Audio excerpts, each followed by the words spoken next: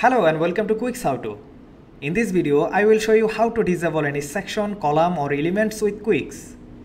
You can disable or hide anything in Quix. It is so powerful that you can disable anything for specific devices or every device at all. Let's open a Quix page. Click the responsive mode button and you will see all the setting icon is replaced with an eye icon. You can switch the device and disable anything by clicking that respective eye icon. Let's disable section for all devices. Switch devices and click the eye icon appear on the section setting icon area. I will disable it for all devices for now. Now let's disable some elements for tablet and mobile devices. Click disable responsive mode button to back to the normal editing interface. All your disabled settings are saved and you can check them again by clicking on the responsive mode button again.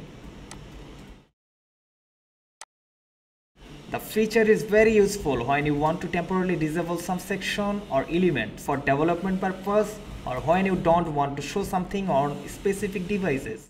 I hope you enjoyed this tutorial. For more information, log on to www.themeexpert.com/docs/Quix.